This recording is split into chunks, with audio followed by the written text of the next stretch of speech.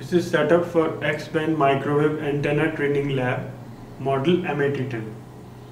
Now as you can see, there is a pyramidal horn antenna which is connected to a waveguide to coaxial adapter, and from the SMA connector of the waveguide to coax adapter, a 2-meter cable which is RG31650 ohm cable goes to the 10.5 GHz dielectric resonant oscillator DRO source. Now this waveguide to coax adapter probe is positioned horizontally, so the pyramidal horn is placed in such a way that it is horizontally polarized. Now as you can see, at the other end, which is at the receiver end, we have connected a similar horn antenna, a pyramidal horn antenna, which is again connected to a waveguide to coax adapter, and the SMA connector, which gives to again a 2-meter cable, which is again a 50 ohm cable, and it is fed to a super height receiver at 10.5 GHz. So this setup is at 10.5 GHz transmitter and 10.5 GHz receiver. Now as you can see, right now both the antennas are horizontal polarized and the received signal strength is 66 dB microvolts. Now as you can see, if I remove the receiver, the noise floor is around 25 to 30 dB microvolt, which is around minus 70 dBm. This minus 70 dBm of noise floor is achievable only with the help of super height receivers, and it is very difficult to achieve using power meters or any other conventional VSWR meters. Now if we go into the detail of the equipment, this equipment comprises of a display wherein ME stands for memory location. Now 0001 means it is at channel 1. POS stands for position. As you can see, this is 0, 0, 0 degree. S stands for step size, which is 01, that is the motor will rotate in steps of 1 degree. M stands for manual mode or auto mode, again which can be selected, and this is the received signal strength. Right now it is reading 65 dB microvolt. This again can be selected to dBm also from the menu. In the transmitter section, as you can see, there is a 10.5 GHz source output, which is the SMA output. There is a modulation input which receives the TTL input, and similarly at the receiver end there is a demodulation output and a microwave input at 10.5 GHz.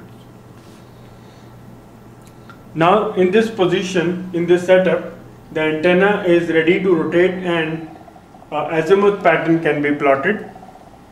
As you can see, this is a menu control. Now this is selecting the memory, this is selecting the step size, this is manual or auto mode. Now if I select auto mode and I press enter, now as you can see, the pyramidal horn at the receiver end is rotating in steps of 1 degree. There is a phase centering adjuster which makes the antenna rotates from its phase center. Now the distance between the two antennas is kept around 2 meters, which is calculated by 2d square by lambda, the relic distance, and the antenna need to be kept away from the walls and ceiling, because at 10 GHz the lambda by 4 is around 7 mm, so it is very prone to multipath.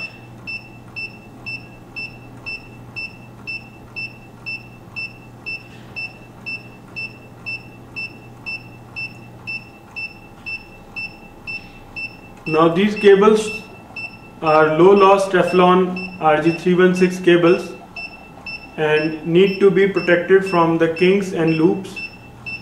So every time the antenna has rotated, they should be plugged out from the SMA and then plugged in again.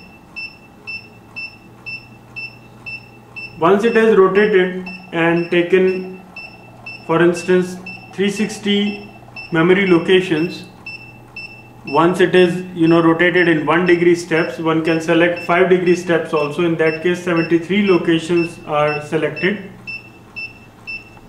The data can be uploaded to the computer via RS-232 port.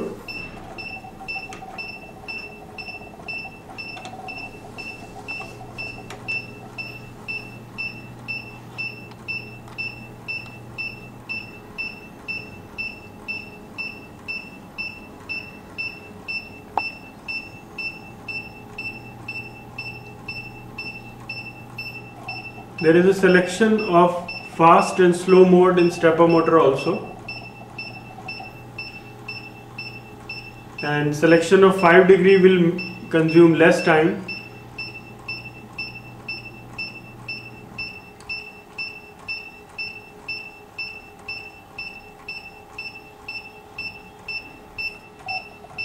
Now as you can see, the reading has started to increase.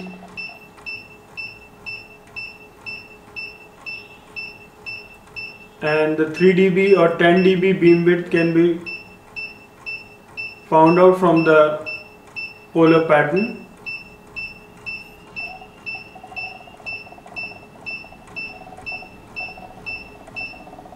Now as you can see, it has reached to the memory location 360. Now all this data can be uploaded to the computer via RS-232 port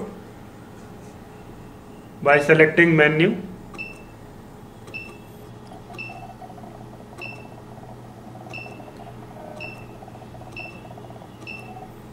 This is serial mode. If we select yes and press enter, all the 360 locations are fed to the computer, and the software will be able to plot the pyramidal horn antenna, which is kept at the receiver end.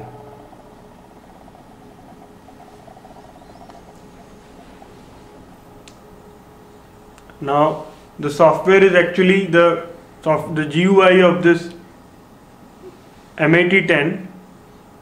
All the 1000 locations are uploaded into the computer, out of which the minimum and maximum location from the software is selected, which is 1 to 360.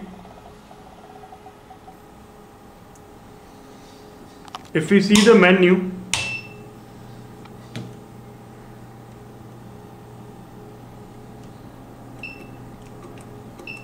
this is the step size. This is 1 degree, 5 degree, 10 degree, 45 degree. This we have already viewed. This is manual and auto mode. Now this dB microvolt is blinking. It can be selected to dBm. If we select dBm, as you can see, this 65-66 dB microvolt corresponds to around -41 dBm. This is memory recall mode. This is recall mode. Now this is reset mode. If the motor is in some position, selecting yes will bring the position to 0 degree. This is fast and slow mode. Now D stands for direction. It is clockwise direction. Now one can select counterclockwise, that is anti-clockwise direction, and finally the serial mode.